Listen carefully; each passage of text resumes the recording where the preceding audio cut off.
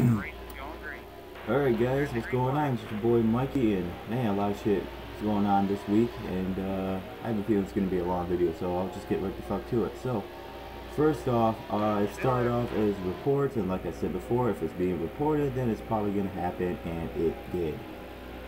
Looks like the NASCAR Xfinity Series, when they go to Indy this July, will run restrictor plates at that track.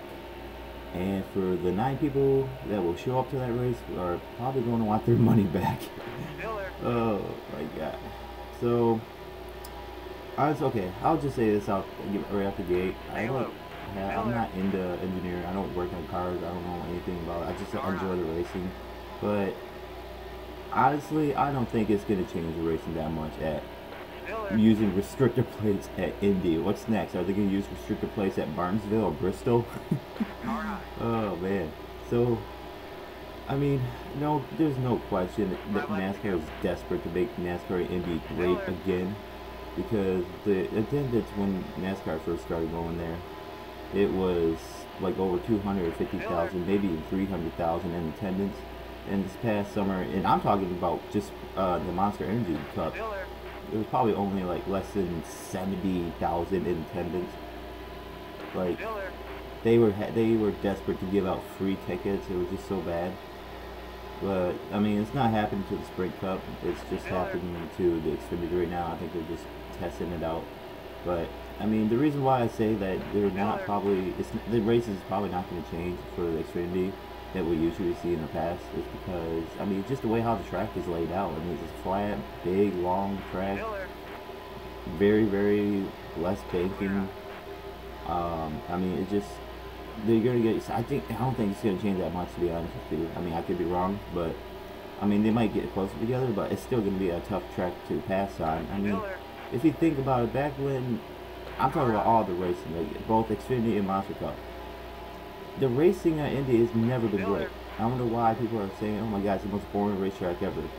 I'm like, dude, even when they first started going there in '94, the racing has not been great. I mean, I think I can probably name the one probably decent race I could think of for the Brickyard 400 was, I think it was 2007 when Tony Stewart and Kevin Harvick started going as somebody else. It was a race that Tony Stewart came on the radio and said, "Hey, here, kitty, kitty, kitty," ended up winning the race. And then in Victory Lane, he used the word bullshit on live TV in front of those 100,000 fans and got fined. So, and that was smart to Tony Stewart, but he didn't care. So, and I think the next year after that, the whole Goodyear blows it at Indy, and I think that's what probably started a big old decline.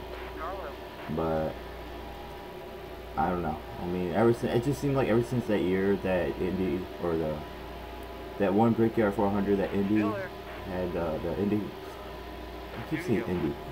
Goodyear just had a shit ass tire. Like, it was always like a caution like every 10 to 14 laps, and because the tire will blow out.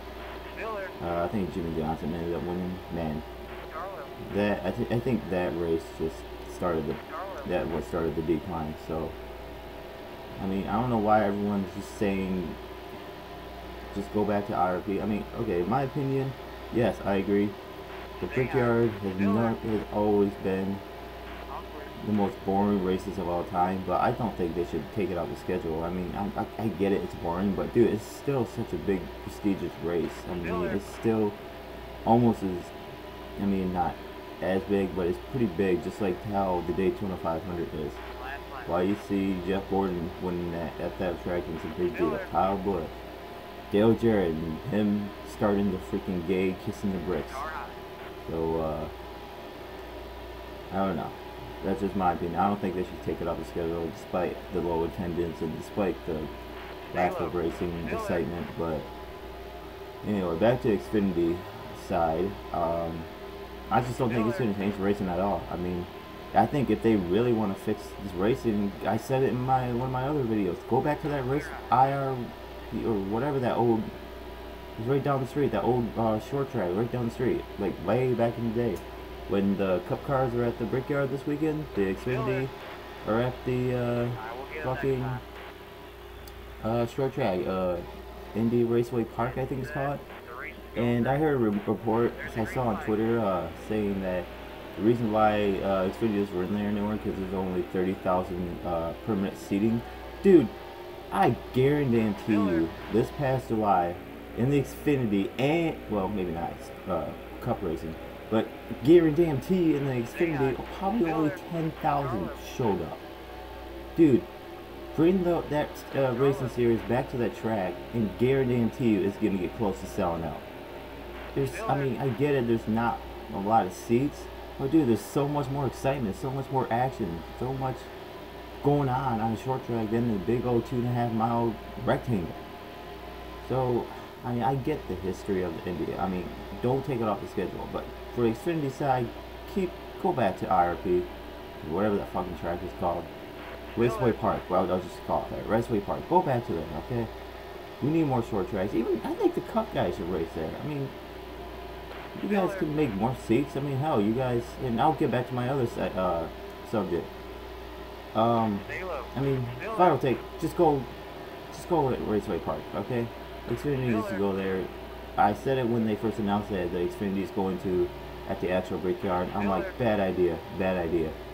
And man, I've been right ever since. I'm sure as everyone else as well. So, alright. And another, speaking of seating, it's being reported that Charlotte Motor Speedway and Las Vegas Motor Speedway are cutting seating capacity.